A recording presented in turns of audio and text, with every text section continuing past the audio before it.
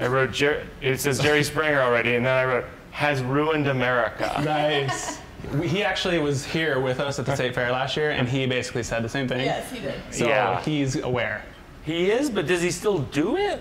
Well, I think he's cashing big checks, and that makes it, you kind of let things slide a little bit. Well, one of the things that the movie is about, actually, I signed my name on the back.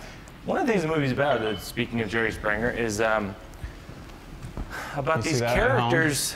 You know, these characters are really struggling with the idea of like what success is, and that they might not be successful in the way that they thought that they might be. And I feel like one of the things that in America, in the America Jerry Springer has created, I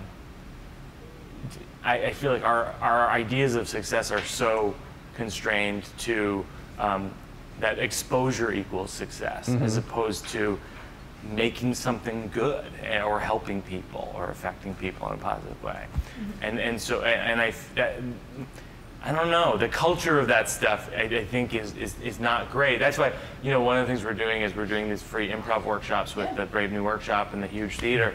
And that's what I was there this morning. I always say that when I speak to improv groups is, you know, you guys have the ability in Minneapolis, or if I'm in Phoenix or San Francisco, you guys have the ability here to make something that's the best improvised, best written, best performed, most topical, timely, affecting improvised play in the world for 20 people or 50 people or 200 people. Yeah. And that's much more powerful than performing, you know, than being on a sort of a mediocre sitcom being half watched by 7 million people.